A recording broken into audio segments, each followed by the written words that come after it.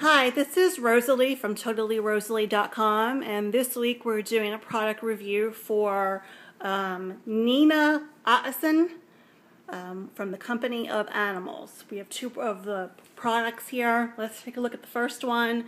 It's called the Dog Finder Fun Interactive Game, and from the looks of it on the box, you hide treats, and then the dog is supposed to move these items around to get to the treats.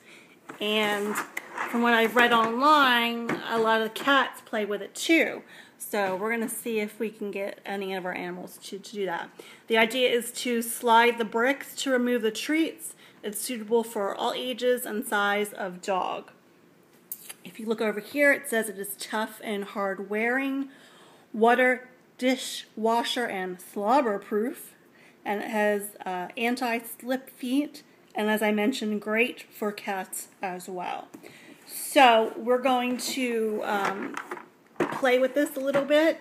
And you can check my site out in about a week or so for photos and videos to see what happened when our beagle and cats tried to play with this.